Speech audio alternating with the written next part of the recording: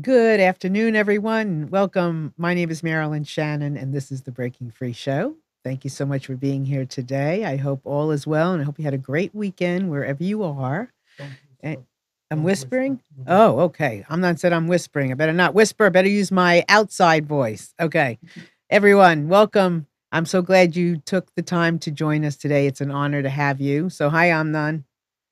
Hello, how are you? Everybody needs a director and an Amnon. Well, Yeah.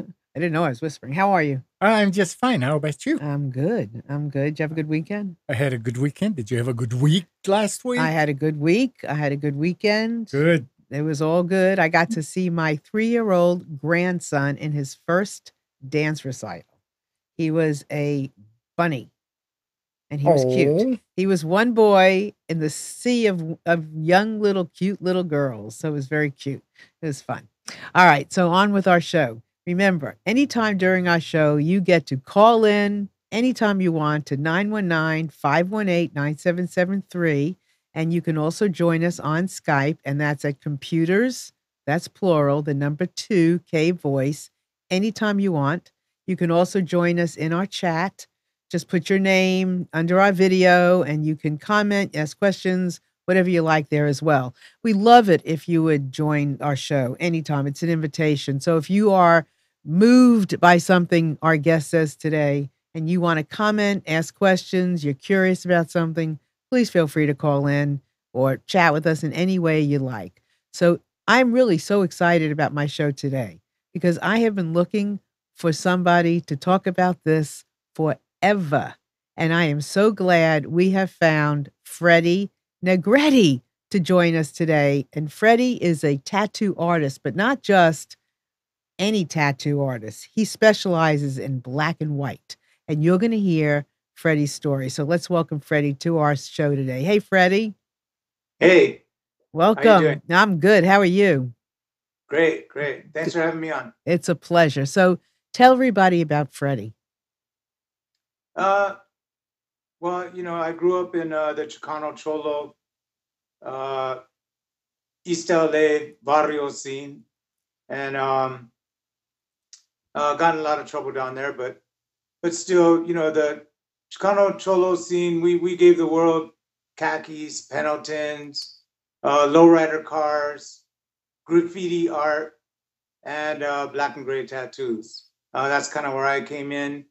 I was born with art ability, of course, and so I became the go-to graffiti guy in the neighborhood. Also, I did hand poke tattoos on my homies, and I used to, love drawing and everything. We had a lot of certain images that were very important to us, like Mexican Revolutionary type art, Pancho Villa, Zapata, the Chara girl. We love girls, you know. Also, you know, the religious images from the Catholic Church, Jesus and Mary and crosses and roses and rosaries, um, and writing. We were And very much into writing, fancy writing, graffiti writing, because we wanted to say something about who we were and where we were from. so And you were in a gang, is that right? yes, So how did you first of all, how did you find your way or why did you find your way into a gang? I think part of it. My parents were both they were both gang members in the Pachuco scene, and they went to prison when I was really young. And my sister and I went through foster care. We ended up in like an abusive foster home, like a white foster home, and so I had a kind of an identity crisis.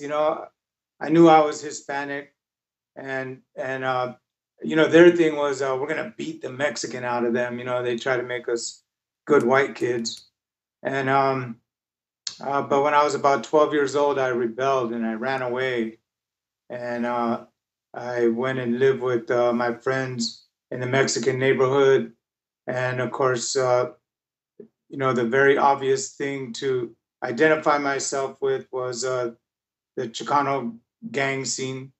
And so I joined the gang really young, just about 12.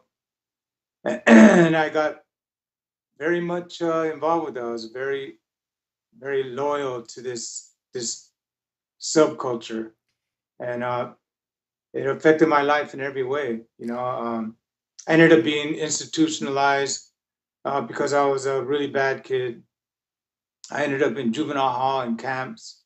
Probably the longest period of time that I would stay out of an institution during my teenage years was like 2 months. And but I did become a self-taught artist because the whole time I was in there, all I did was draw, and everybody wanted me to draw this and that.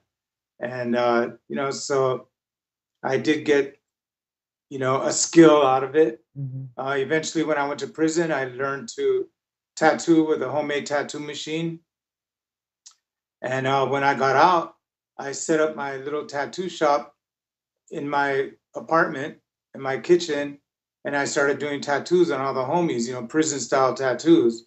Okay, I want you to go into that in a second, but I just want to go back for a minute. So both your parents were part of gangs, and your mother, so your father was Mexican and your mother was Jewish.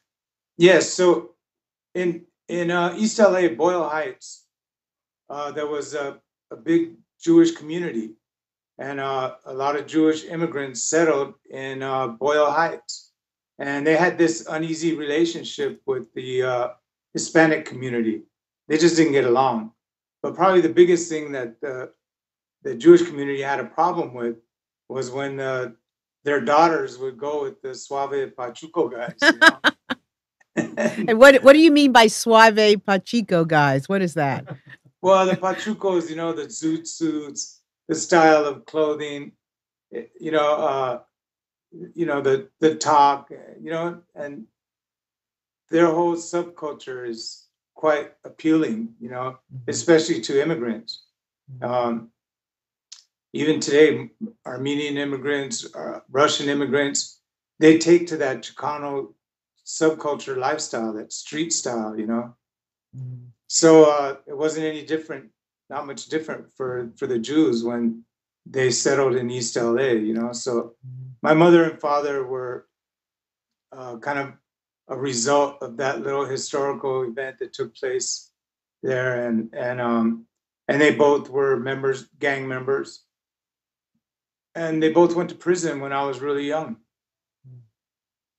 2.5, actually. 2.5. And did they stay in prison? Yeah, they both had pretty rough lives. I met my mother finally, and even went to go live with her when I was 14. I met my father when I was 21. I never had any animosity or anything towards them. Being a gang member myself, I was actually kind of proud of their little heritage, I had nothing but forgiveness for my father when I met him. We became really close up until he died just a few years ago. And so we went on to have a really great relationship. And your mother, so your mother and your father, I take it, did not stay together then? No. And your mother, is she, so you though associate with being Hispanic, not Jewish? Or do you associate with both? With both. I wear my Star David. And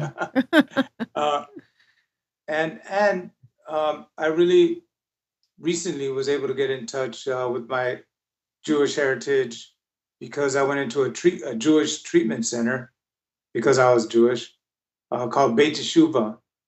And so I learned an awful lot about Jewish heritage and customs and religion.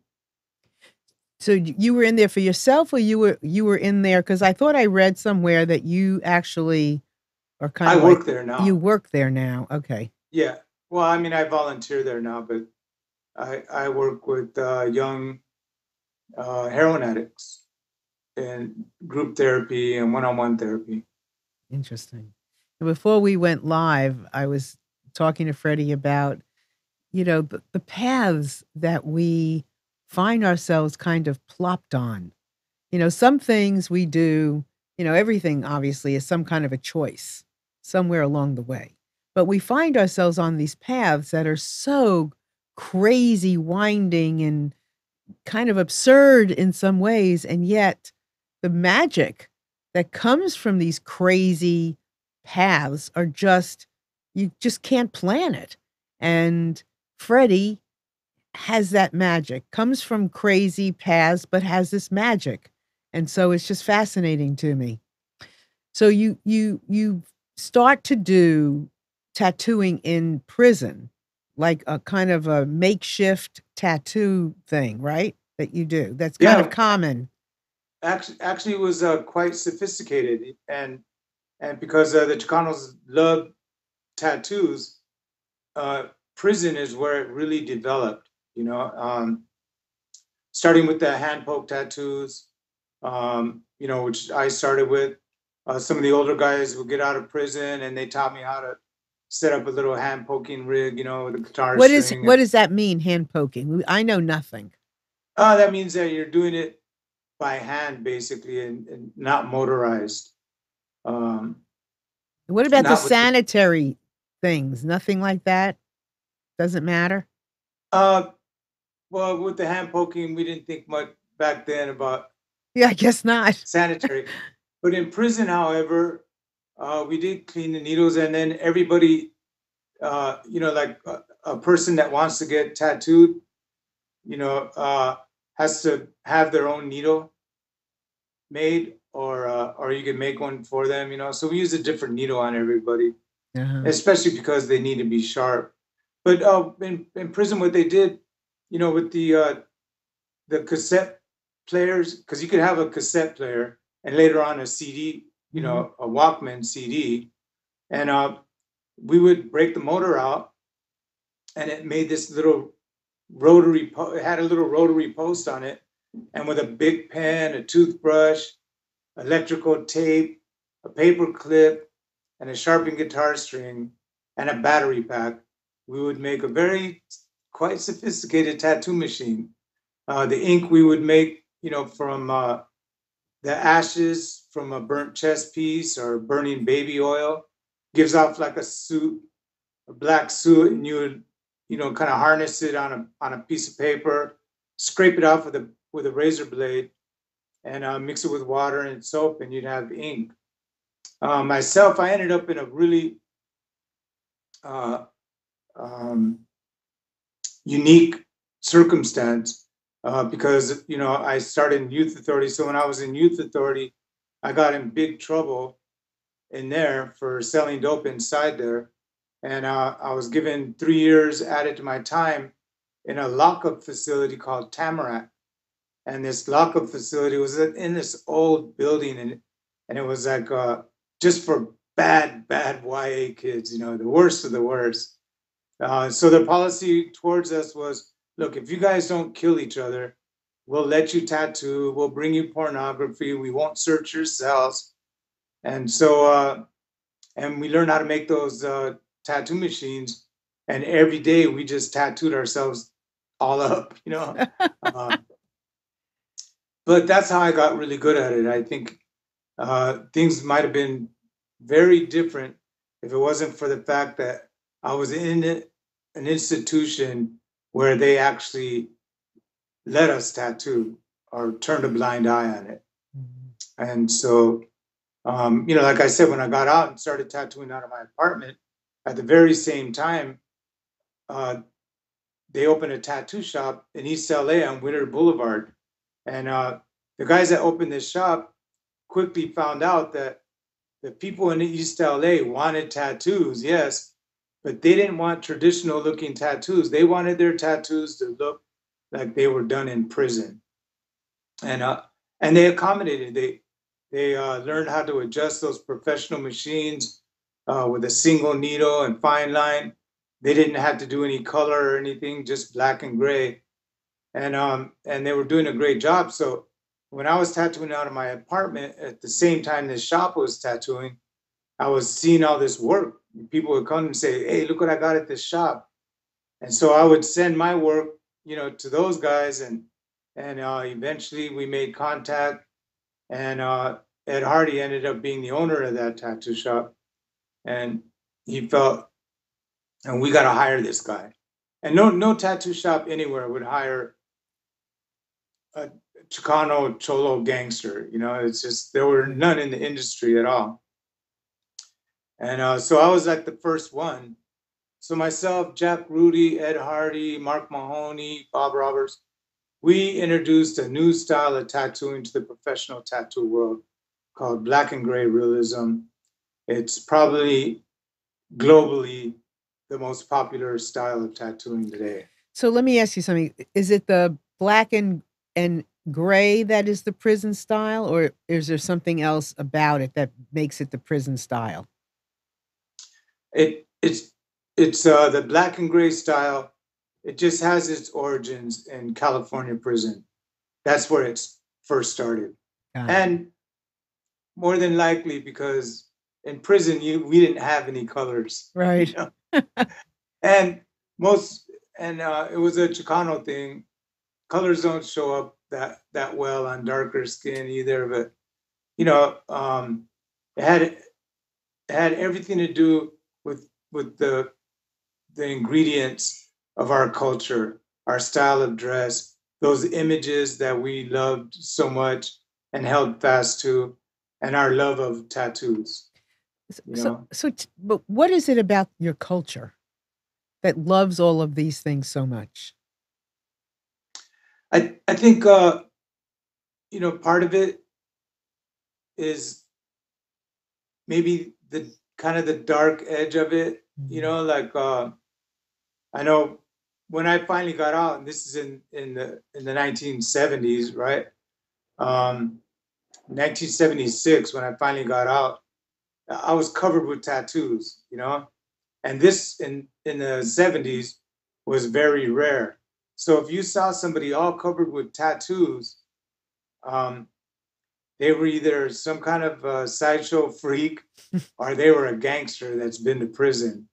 And so, and if you've been to prison, because prison is so tough and a lot of people don't even survive it, people just naturally had this thing like, this is a badass. Right, you know what I mean? Right. This guy is, don't mess with him. But people like badasses for some reason, right? Yeah. What is the mystique? Saying that's why people get tattooed today, but that's kind of what it meant. If they, I know, like, for instance, I would go to like Disneyland or something, and I'd wear a tank top, and people would, be standoffish with me, like, whoa, but they would stare at me. I was probably the only person in the whole park that was covered in tattoos, but I knew there was a future in it because the little kids loved it. Little kids would come up and say, "Look at the tattoos! Look at the tattoo man!"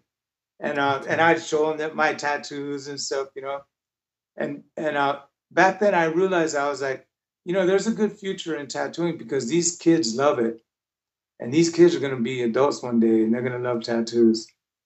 But I was right. You were right. That was smart of you. That was a really insightful thought. So you've been out of prison since 76. So you've been out like 42 years? No. How many? 76? But who's counting? I know. That's a long time, though. 42 years. Time. Wow, that's a long time. Yeah. Cool. But I actually, later on in life, I went back to prison, but we can get into that. We can get into that a little bit later. Okay. All right. So you did connect. So I just want to go back for a second. You did connect into your Jewish heritage. So now, are you connected to your Jewishness other than that center, like Jewish family too, or? I'm connected, through my temple, which is also the recovery center, and I've built lasting relationships with other, counselors and recovery workers, and and a lot of great relationships with people that have gone through the program that, I've helped through. So I stay in touch like that.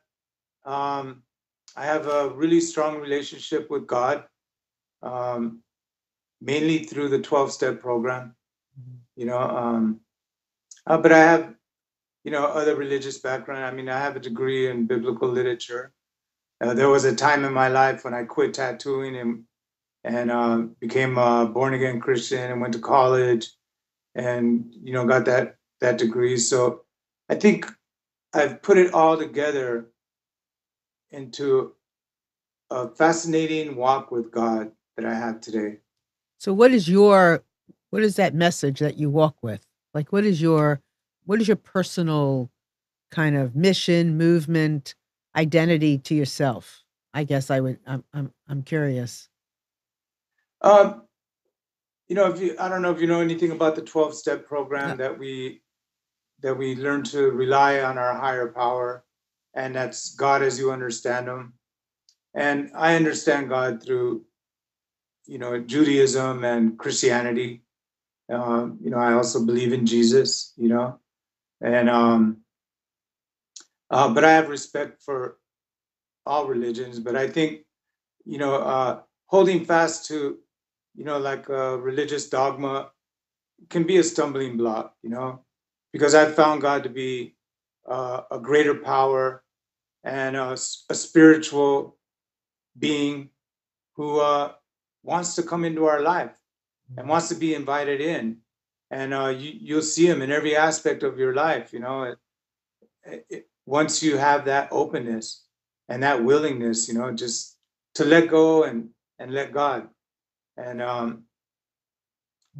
so, that's my thing. And I know today it's really tough with all this different religious things, the political issues, because certain, denominations will believe, oh, this is a sin, and it becomes a political issue. You know what I mean? Mm-hmm. And it divides people, and some people are turned off to God completely, and they become atheists or agnostic, and they feel completely opposed to these other people who are claiming to be religious, but have an opposing political view. Right. And I think what that does is damage the possibility of having a great relationship with a spiritual being who is our greater power. I mean, for me, I believe in science. I love science. I think it's fantastic where we've come, through science. But what science really does to me is point to an extreme greater power. And it helps me with my relationship with God. And I think anybody, whatever their political view is, can have we're free to believe, we're in a free country and we're free to believe and to choose how we want to live and what we want to believe. And I think everybody has that right. And I think that's a God-given right. If God forced us to believe in him, then we'd be robots. That's right. So I'm really strong on this freedom that we have to choose. And I've chosen my path, and it's a good way of life, and I'm willing to help anybody else that needs help with it. But everybody has their freedom of choice, and it's not me to judge. Right, absolutely. I mean, and I think that's part of the intrigue of your story is how you have found your choices. And that's important. That's a great message. Right. So I want to show, we have a PowerPoint, some slides that we can show about some of your art. And I'd love to show some of it. So I'm going to ask Amnon, and then you could describe, this is you at work, right? Yep, that's me doing a tattoo. All right. And then the next one?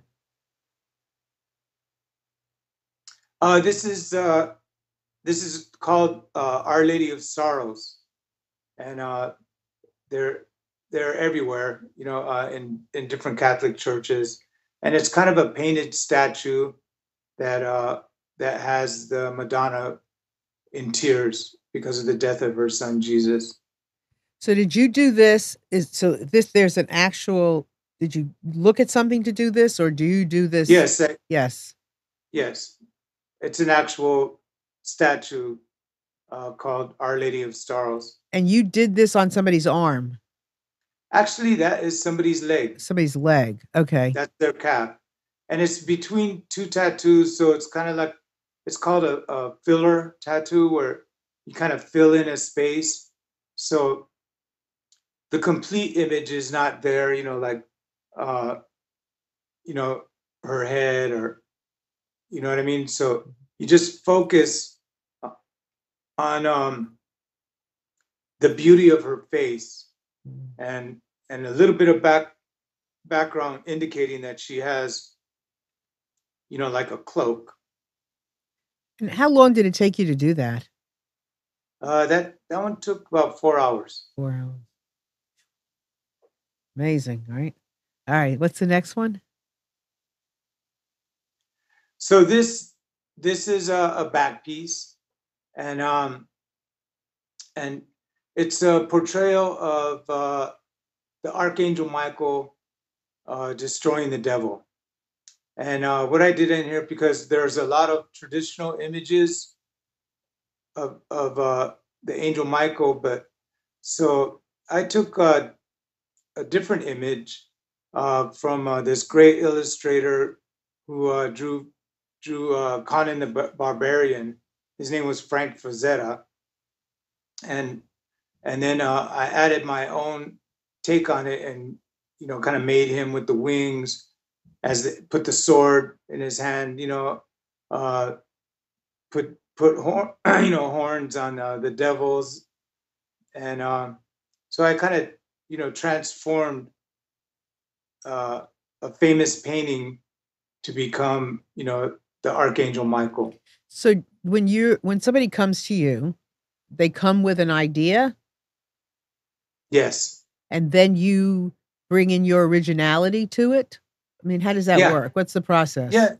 Then we discuss the image. I make suggestions. In this case, he wasn't sure if he, found an image of the Archangel Michael that he was completely happy with. There's a lot of them out there, and we, as artists, we usually stay true to the known images and statues.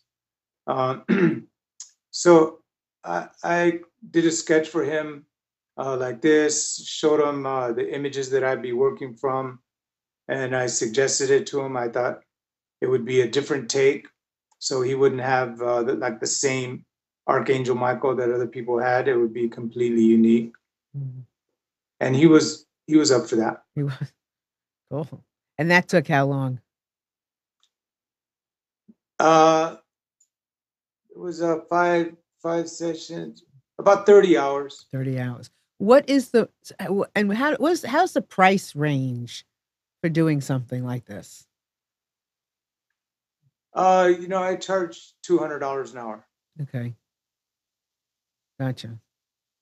And what's the most expensive tattoo you've ever done?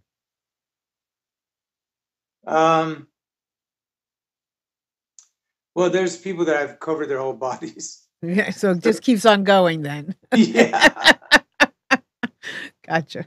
All right. But I've had customers, I had this guy that came from Hong Kong, and got a complete chest and sleeve done within 3 days of being there, so normally, you do a portion, let it heal, and do another portion. So, I mean, we got the whole thing done in 3 days, and he was a rock. He just sat there. It hurts, right? It bleeds. It hurts. Yeah, not a lot of blood. No. Try not to go too deep. You try to keep the tattoo in the skin layers. You have 7 layers of skin. I think when you break through the layers and into the flesh is when you draw more blood, So there's not a lot of blood with my tattooing. There is some seeping. So, are you noticing a trend today with a theme that people want tattooed? I, there's a lot of themes. What I noticed when I was tattooing in East LA and tattooing mostly all gangsters and cholos and cholas, um, those images. I found that those images that were important to us and the reasons behind them, like memorial tattoos and writing and titles of songs and things like that, have become are really important to people from every walk and every culture, and they're discovering that they can say something about themselves through some image of a tattoo, something that they love, a poem that they love, um, sayings, one-liners, uh, portraits of loved ones, you know, and so a lot of the classic Chicano art, people just want to get it, like the clown girl and the smile now, cry later, things like that. It must be amazing for you, I'm guessing, to be able to get that close to someone. Not just touching their body, but that's one thing. But to hear, why they want something on their body that they're going to carry, but pretty much for the rest of their lives, something that touches them. It's as close. It's like touching their heart when you do a tattoo on somebody's body. Right. And I really try, my thing is this, like most art and artists are trying to do their art. You know what I mean? Um, what I'm trying to do is the person's art. This person wants some artwork on their body and they want it to mean a certain thing. Tattoos are very meaningful these days, and so I'm just the practitioner, Mhm. but I try to find out what's in their head. What are they thinking? Maybe I can help them with the image. Maybe I can transform the image to make it more evident Mhm. of what they're trying to say with it. So I really try to, that's that's my art. Mhm. It's trying to find out what this person wants to say with the tattoo and what it means to them. So besides the fact that you have this extraordinary ability to kind of paint in a way, how much of who you are and from where you've come from and the idea of being able to make choices and how expressive you are just by nature, how much of all of that has made you into this great tattoo artist? A lot of it, but especially that experience as a youth, being a rebellious youth, being in a gang, almost not surviving it, um, you know, and just in the last 10 years, um, having a new outlook on my life, being sober and focused, has added a new dimension to my artwork. Like I'm, 61 years old, and I'm supposed to be on a downward, you know, Oh, please don't tell me spiral. that. I'm 64. Well, you know what I mean? Yeah. But I'm on an upward one. I'm developing as an artist. I'm getting better. Um, this newfound life that I have has made me a more focused artist, and I'm doing the best work that I've ever done in my whole life right now. And what's making it, I mean, what is it about the art? And how is the art better? I mean, it's pretty extraordinary, but is it more detail? What is it? Well, there's a lot of different things. There's been, a lot of technical advances, Mm. but a lot of it is this. When I was a young tattoo artist, when we were first starting this, one of the things that set us apart from the rest of the tattoo artists doing traditional tattoos is we had greater art ability.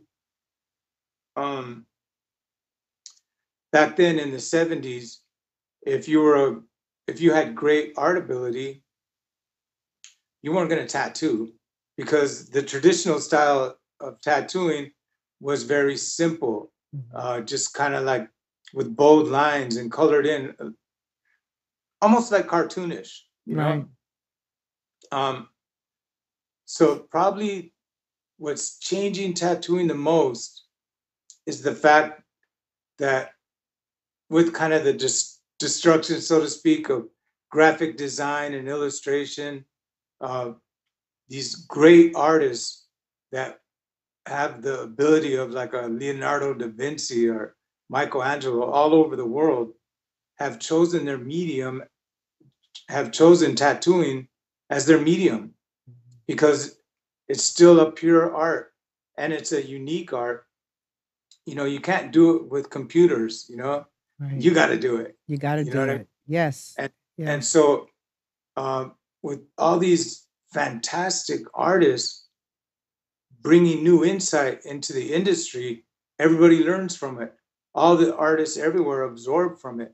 With social media, I can see what artists in Australia and Europe, probably some of the most fantastic artists come from the Ukraine and Eastern Europe, and it's just unbelievable the work that they do, and it's inspiring for everybody. So interesting. So you know, I can see, wow. Yeah, I mean, you know, it's so it's fascinating. pushing the envelope. You're pushing the envelope. Yeah. So that's the biggest thing is you know, there's a lot of technology improvement with the inks, needle setups, machines. You know, what's fascinating is that little rotary machine that we invented in prison has become, you know, manufacturers, tattooers and manufacturers have figured out a way to create a rotary style professional tattoo machine. And I would say all the young artists today, that's their go-to machine. And it was invented in prison. Interesting. Okay, so first of all, I want to ask you, what on your body, as far as a tattoo, what is the one tattoo on your body that you just love? Or do you love them all? You know, I love them all, you know, because all my tattoos were a part of a journey. But probably the one I love the most is this one on my neck that says, yeah, there it goes. Rest in peace, Frosty. Frosty was the nickname of my youngest son who passed away. And I was actually in prison when I did that tattoo. And so what happened with him? You know, he was shot and murdered in kind of a gang incident here in Los Angeles, and it brought the worst, you know, worst time in my life, the darkest times, because you know, I felt a lot of guilt because of it. You know, his mother and I were divorced. I was living in Los Angeles. She was living in Central Coast, California, beautiful place. He wanted to come and live with me, and we had a custody battle, and I got custody of him, and I brought him to Los Angeles. And frankly, I wasn't all that good of a dad, and he started running around the streets and eventually got shot and killed. So, and I became just a complete hopeless drug addict. It was a really dark time in my life. I am sorry. Well, you know, on a bright note, you know, it also destroyed, you know, the years of drug abuse, you know, kind of destroyed my health. I was diagnosed with congestive heart failure, drug-induced congestive heart failure. And you know, actually, I ended up in the county jail, sick, you know, withdrawing. You know, I nearly died in there. I had 3 heart attacks, And that's when I had my spiritual awakening with God. I remembered, a story about a king, a prophet who went to a king and told him, "Look, your days are numbered. You're gonna die. Get your affairs in order," basically. And the king went to God himself and asked for more time, and God gave him 15 more years. And I was inspired by that story, and I prayed to God. I said, God, I'm not going to make any promises because every promise I've ever made, I've broken. All I'm asking is for a little bit more time so I won't die in this wretched county jail of failure, so I can have a chance to redeem myself and be an example to my son who's still alive. And actually, I made a miraculous recovery from that. Um, and I believe that God touched my body and brought healing to my body and made a way for me to go into this treatment center, this Jewish treatment center, where I was introduced to a complete new way of life. And it's been 10 years now that I've been sober and clean and on this journey of sobriety and relationship with God. I've had therapy, everything that program offered worked for me. I was able to deal with my son's death, um, come to terms with my part in it, and accept my part in it, and and have this outlook that I have now that everything I do, I'm I'm doing as if my son was watching down on me, and I'm going to live my life in a way that would make him proud. So that's how I live my life. Well, that is, there are no words beyond words. I really appreciate what you just shared beyond anything I can say. And it just makes me want to read your book all the more. And here it is. And I think everybody should read this book because the whole story is in this book. Right?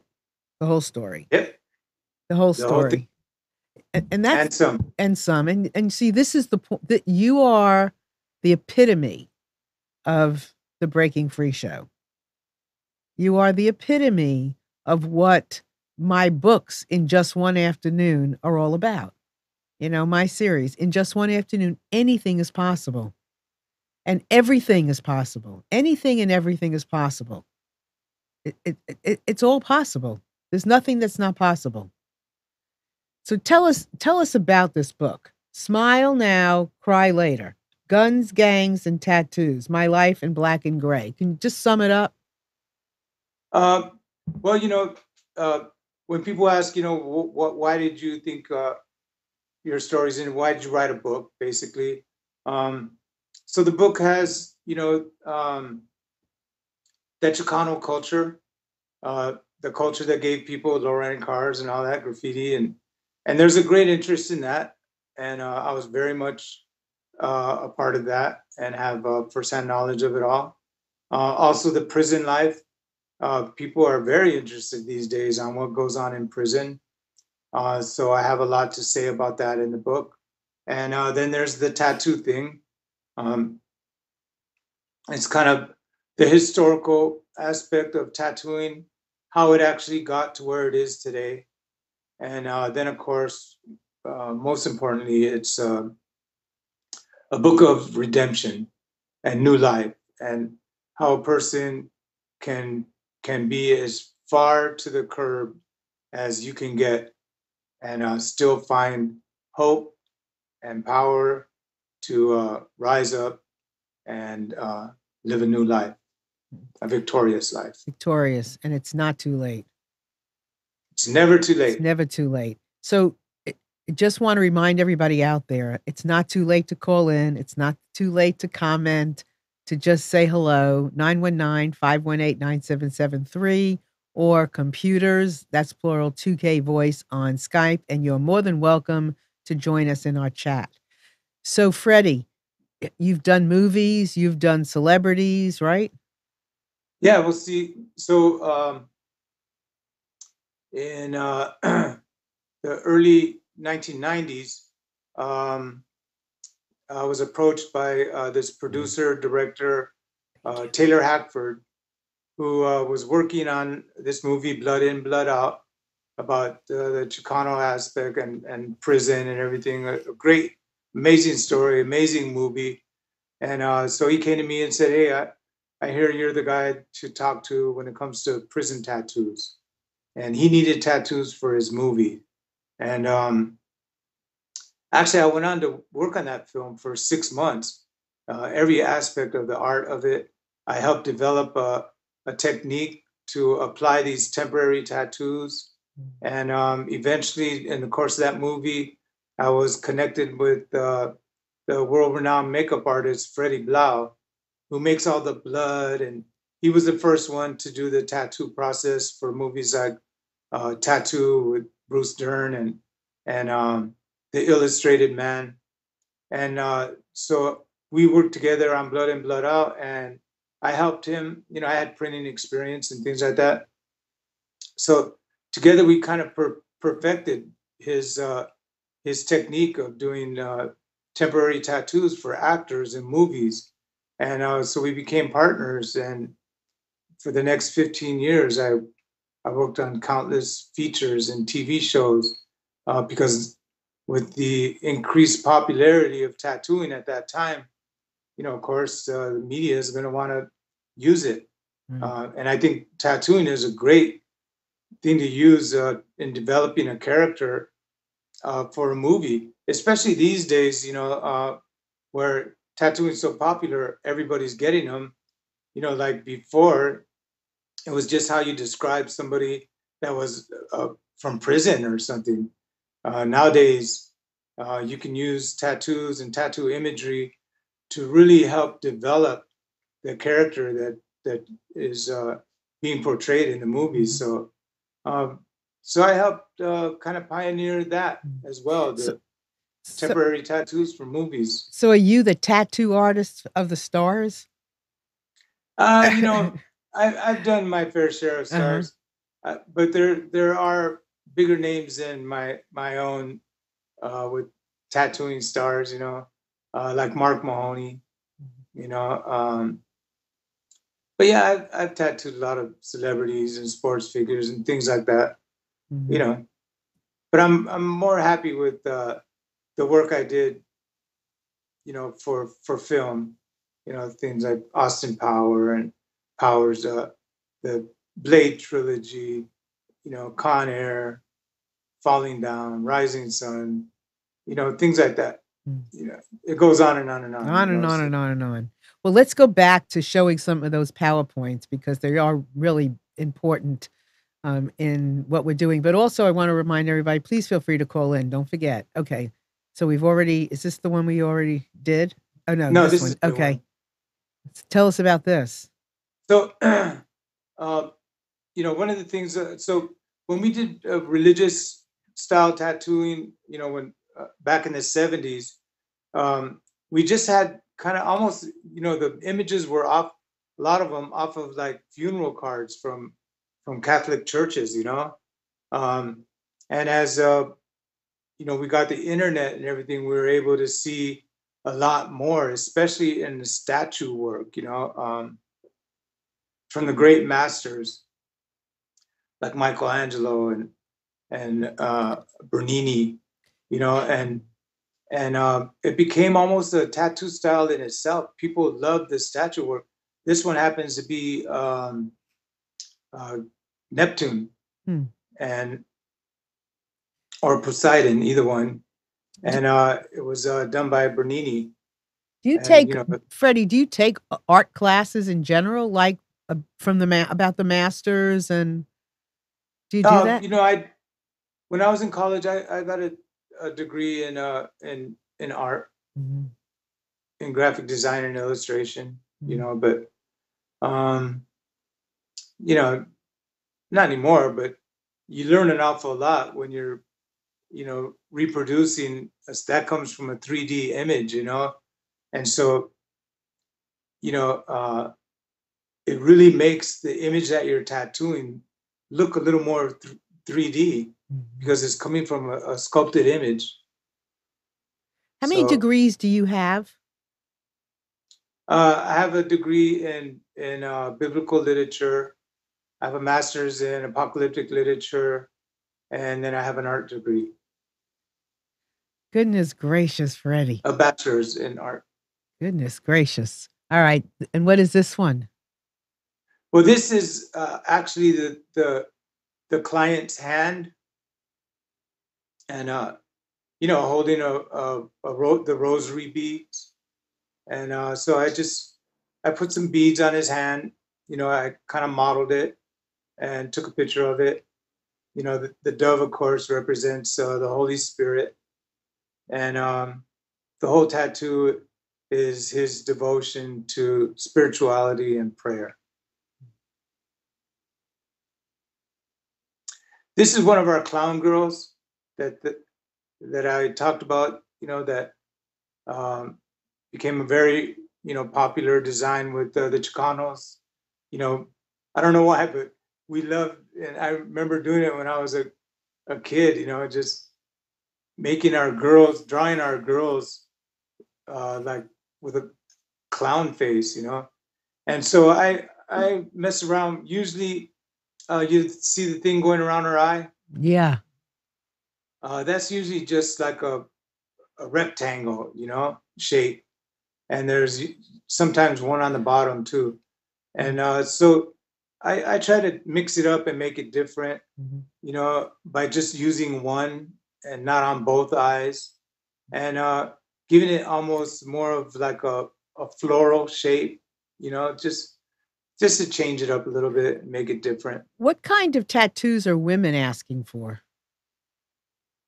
Oh, they're getting all kinds of women. We tattoo more women than men, actually. Maybe not me, but at the shop, you know, the other artists doing smaller tattoos. So, you know, they love the geometrical stuff. They love the sacred geometry. Women love that stuff. Mandalas, writing, you know, little sayings. Floral designs. Floral designs were more popular back in the day. I think what you're seeing as more popular with women these days is just the geometric stuff. Mm-hmm.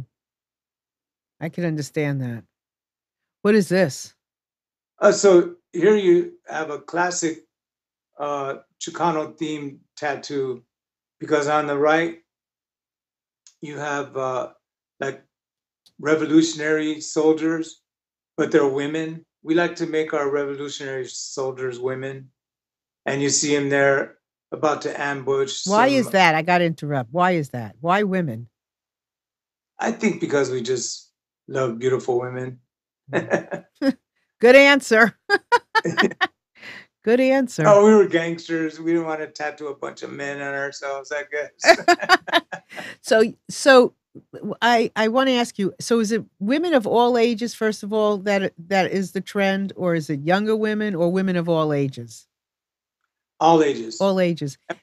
And you see so many mothers and daughters coming in together. Really? You know, it's amazing how many mothers and daughters, you know, it's like, and they'll get not so much matching tattoos, but, you know, tattoos that have something to do with their relationship. This is another Aztec themed tattoo, because we were very much into Aztec artwork. This is an eagle warrior. The eagle warriors with the Aztec were an elite fighting, you know, like they were like the Navy SEALs of the Aztec army, and they wore helmets like that depicted, you know, a jaguar, and they wore like suits, spotted suits, also, so that they look like jaguars, you know. That was my creation. Let me ask you. There's Ganesh. I got to ask you this one, I've been wanting to ask this question to somebody forever. What happens as you age? when you wrinkle? With the tattoos? Yes. Oh, with black and gray tattoos, they actually look better. They get softer and smoother, and I think if they're originally done right, they age really, really well.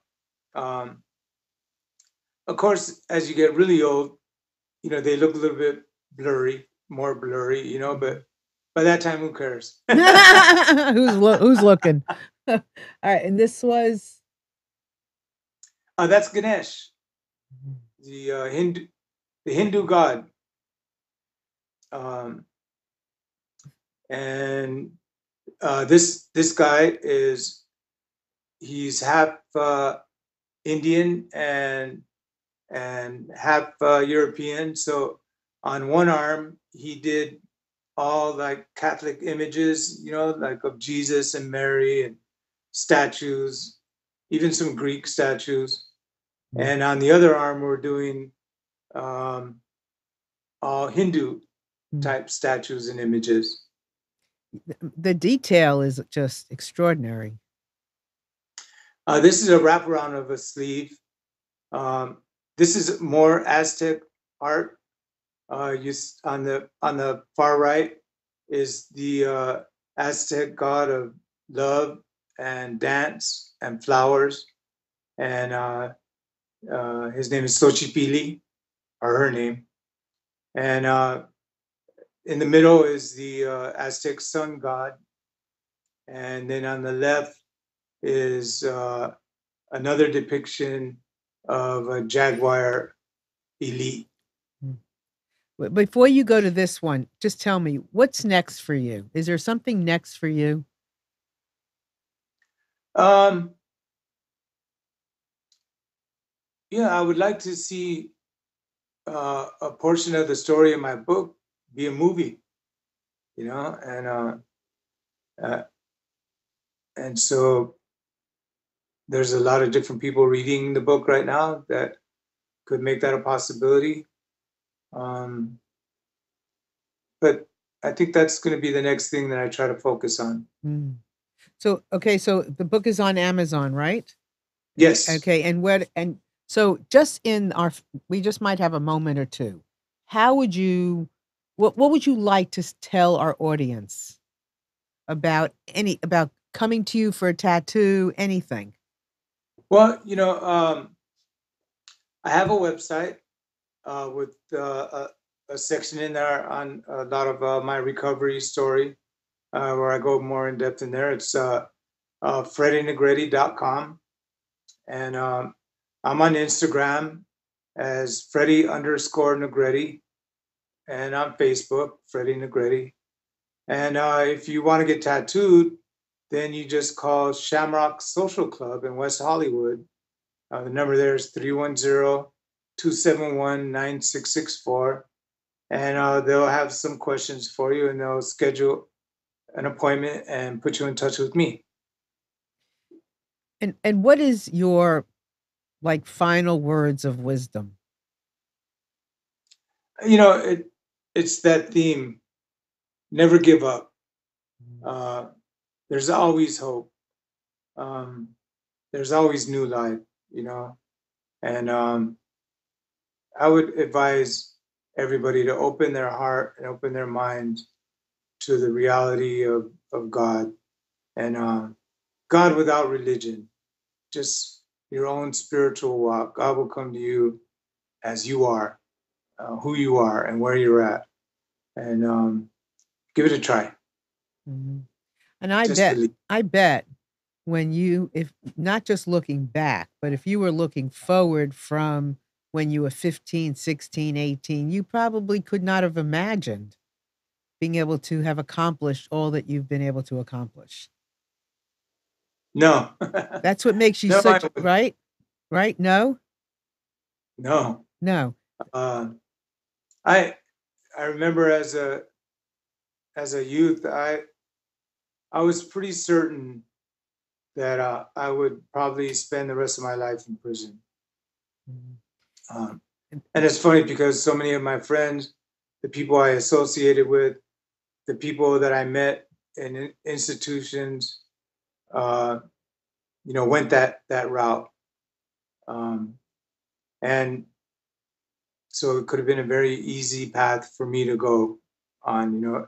It could have, very thin line there from me being in prison for the rest of my life or dead, and quite the opposite, Right. being a successful artist. A successful artist, successful businessman, successful spiritual counselor.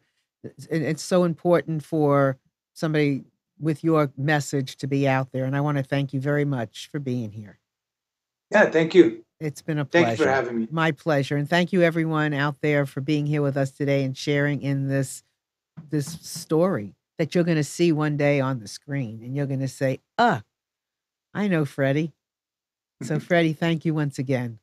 Okay, thank you. Bye. And we'll see everybody next week. Bye.